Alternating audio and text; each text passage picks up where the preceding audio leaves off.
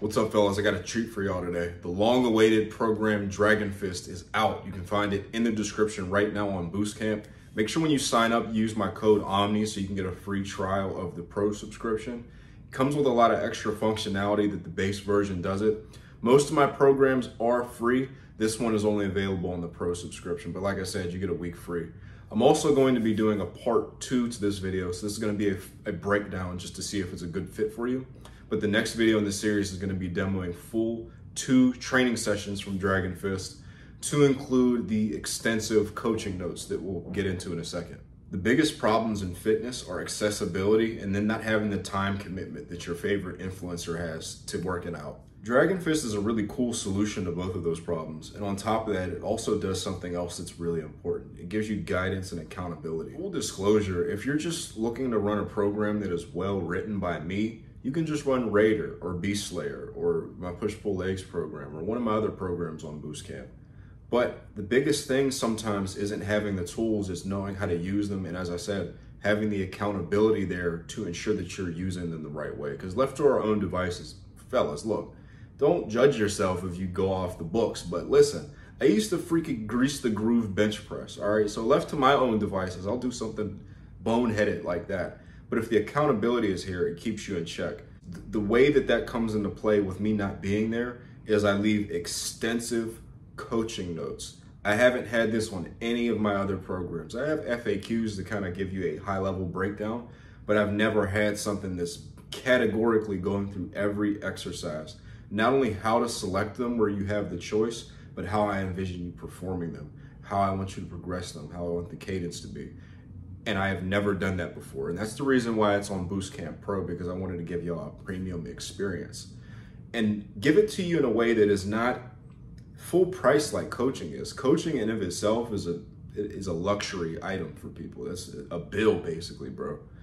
And I don't feel that a lot of times that's necessary for people. Sometimes that simple amount of accountability is enough to keep people on the ball and to make a great program give great, excellent results. I'm a big believer in self-coaching, don't get me wrong, and there'll be a ton of that in the BERSERK method 2024, but most fellas do benefit from some level of that accountability, and Dragon Fist has a lot of it. In this video, I'm gonna be talking from here on out program philosophy, design philosophy basically, things I want you to think about while you're running the program, and everything that you need to know. So at a high level, I wanted to take my most popular programs, which is Raider and Beast Slayer, and make them so hands-on that you have no excuse. So easy to run that you have no excuse, no choice, but to get fucking jacked. You have no choice if you run this program. Like I just talked about, accessibility, it shows you exactly how I want you to do each and every exercise. If you're wondering in your head, am I doing this right? Is this slow enough? Is this fast enough? Does he want me doing it this way? Literally, bro, you can just look at the notes. Exactly what I wrote out is more or less how I want you to do it. And that way, if you're not doing that, you also have that accountability there. Like, regardless if I choose to do this the way he told me to or not, I can still clearly see that he told me to do it this way. Does that make sense?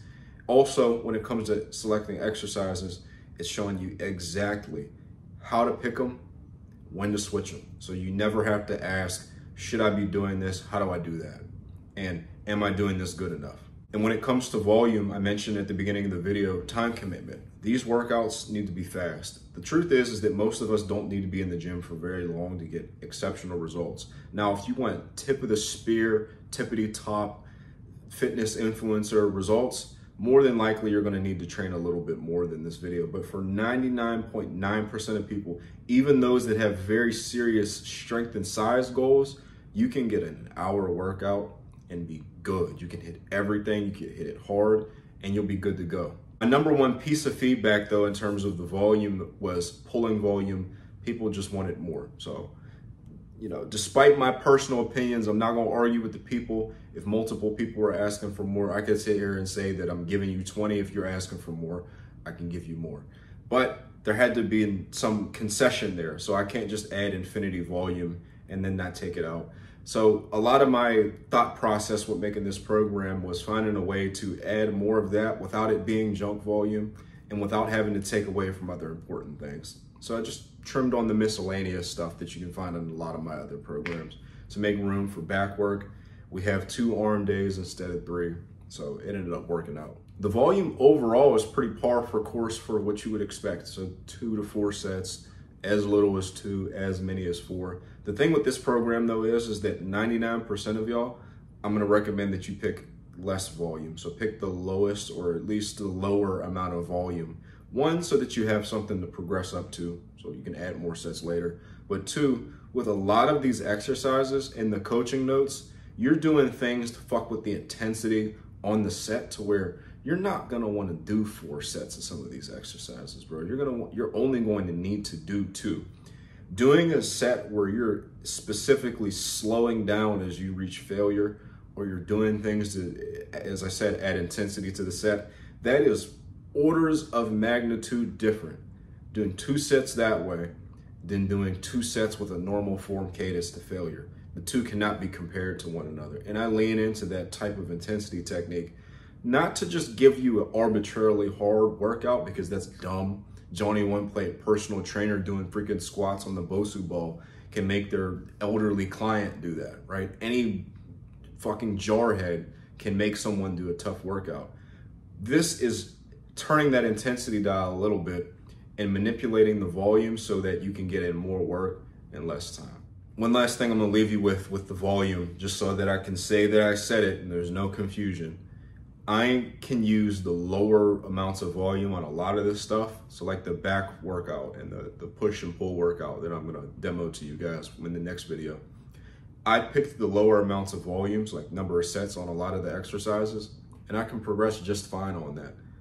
If it works for me, it's gonna work for 99.99% of y'all. Even if like you're a similar level of development, it's still gonna work for you. Talking a little bit about the split itself, it's a push-pull legs, upper-lower hybrid. So it's upper-lower rest, push-pull legs, rest. It's 5 days a week. I wanted to combine the benefits of not only just 2 splits that are really, really popular with people for the most part. Upper-lower and push-pull legs are the most popular. I personally really, really like upper-lower, but I also know that people like push-pull legs, and it comes with some benefits. And that wasn't just me trying to like appeal to what people like. There's logical benefits that come with combining splits and making a hybrid split. So just like with Beast Slayer, I combine upper-lower with full body. You get the benefits of both types of splits at minimal additional time cost. So like with full body, for instance, you can get in a full body experience with 3 workouts per week. But if you make it a hybrid program and combine it with upper-lower so that you're working out 4 times a week, you get all of the benefits of full body just at the expense of an additional day in the gym. So with an upper-lower push-pull legs hybrid, you get all the benefits of upper-lower, but on a push-pull legs type of split, you get the luxury, because it is a luxury, you get the luxury of being able to isolate your pushing muscles, your pulling muscles, and then your leg muscles in a way that you can't really on upper-lower. You can generally work everything really well on things where you're combining multiple muscle groups on one day, but the less muscle groups that you're working per day, the better that you can attack them. So this is why a lot of people really like bro splits, for instance, and why I'm not totally opposed. It combines the pros of upper-lower with it as well, which in my mind, the pros of an upper-lower are first and foremost, you get good frequency. You can, as I said, get a great general stimulus to a bunch of muscles on one day, and then also recovery. Now, you are in the gym 5 days a week, but these sessions are gonna be faster, and you're still getting 2 full rest days not in the gym, and it's spaced out in such a way what muscles you're hitting that each muscle group gets adequate amount of rest. And you're still hitting them all frequently throughout the week. It's 2 times frequency on everything. So at a high level, there's a lot of things that came into play with the design philosophy that I put in place to make sure that there's a great quality of life when running this program, that it's repeatable, and like I said, it keeps you accountable, and it's just a lot of fun. Things I want you to keep in mind when you're running this though, there's a couple off the top of my head. First and foremost, people are gonna ask, well, can I turn this into a program that's more applicable to powerlifting? Because this is just a general strength and hypertrophy program. You're gonna be doing benching and pull-ups and dips and deadlift variations and barbell squats.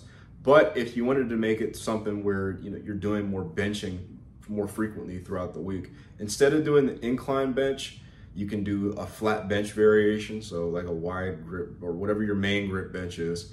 And then on the second day, you can just do something like whatever your opposite grip is. So for me, I like a medium grip. I would do that. And then on the second day, I do like a close grip bench or a Larson press or something like that.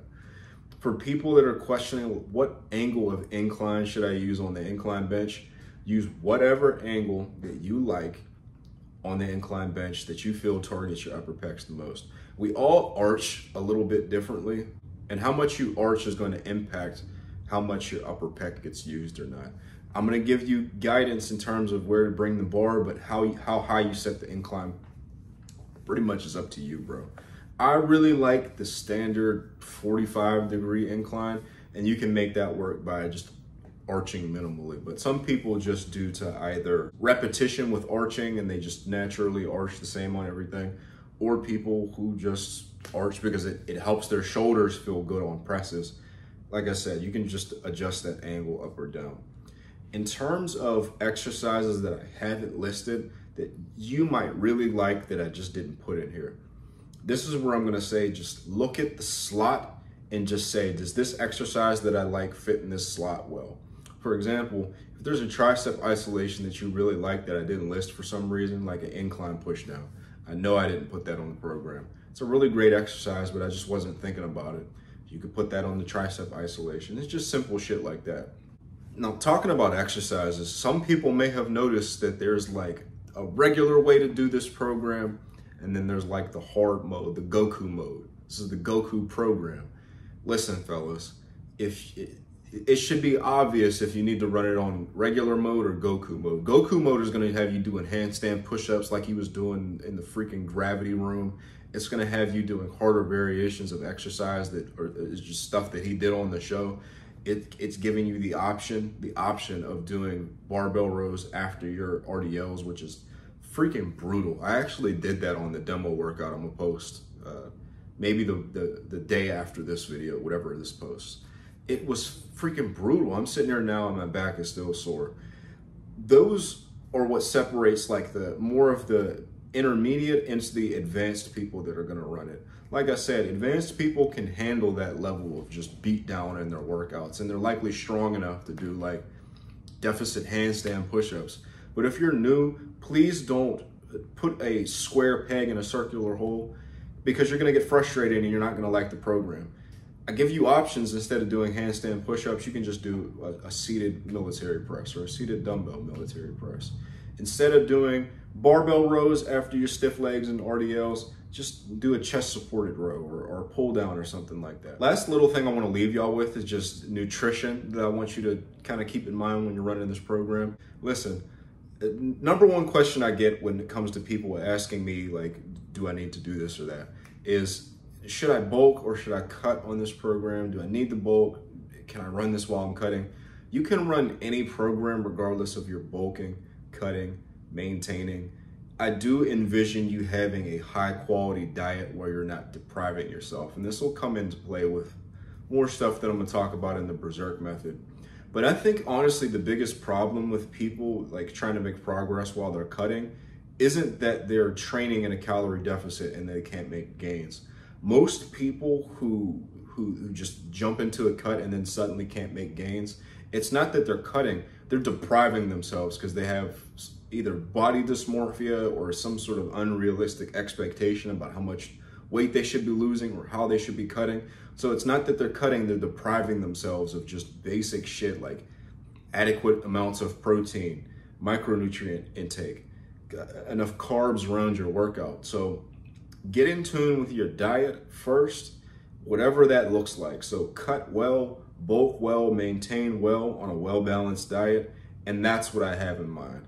I don't have in mind someone who is doing the starvation diet or just only eating anabolic French toast from Greg Doucette and like nothing else and is a grown man eating 1,000 calories. Goku and every Saiyan on the show, they're a warrior race, they eat really well. One thing I want you to keep in mind with that diet-wise is evaluate, do I even need to be bulking? Do I even need to be cutting? This is more so for the fellas that are already lean and just can't see how lean they are because they're under muscled. You need to put some muscle on your frame so that your body fat percentage looks different. Because the honest truth is that, we'll just use body fat percentages for instance, an under muscled 15% body fat is gonna look like shit to most people that are into lifting weights and have the unrealistic standards of the internet. You'll look like a normal dude walking down the street. Not even normal, because the average dude walking down the street is obese, is overweight, and actually needs to lose weight. You'll look like a in-shape dude, but that looks a lot different from 15% with a lot of muscle mass. You'll look ripped to the average person. You'll look ripped to people that lift weights. So if it's a matter of that, try to be objective in terms of your body fat percentage. That was a little bit more of a tangent, but the diet aspect is just as important as the training aspect, and certainly is something that Goku took into account with his training as well. But at the same time, don't have ab anxiety. And this is almost talking to a separate group of people. I'm talking to two different separate groups of people. That person had body dysmorphia in one direction. I'm gonna speak to another classification of fellas, and you let me know if this applies to you. You eat a lot, and then you gain weight, and you almost don't see how much weight you're gaining. And then it ends up that you gain like 30 pounds in a couple months, and you don't notice how fat you're getting until, again, you go from 170 to 210 in like 4 months. In terms of the calorie surplus, what I always say for fellas that are bulking, think of it less as bulking, more of eat to support your training. And by that I mean, if you can progress in your training, regardless of what the scale is saying, you are eating enough calories. Keep your protein high, keep your activity level high. That's gonna hedge things like water retention. It's gonna let you eat more, which will let you eat more vegetables, which is very important. All of those things need to come into play with eating to support your training. And I'll talk more about this on BERSERK Method 2024, which will come out before the end of the month. We'll say between the 28th and the 30th. But yeah, we'll cover more of that there. So again, eat to support your training and eat well. And that's all, fellas. That's all that I could think about. Of course, if you have any questions about the program or what we talked about today, please leave a comment down below. I'm gonna compile most of the frequently asked questions into an FAQ, because this program is, or rather this video is gonna be listed in the program as well, like a link to it, just for people to refer to. But like I said, if you have any questions, let me know. You watch these videos now that you've watched this one. Have a good day.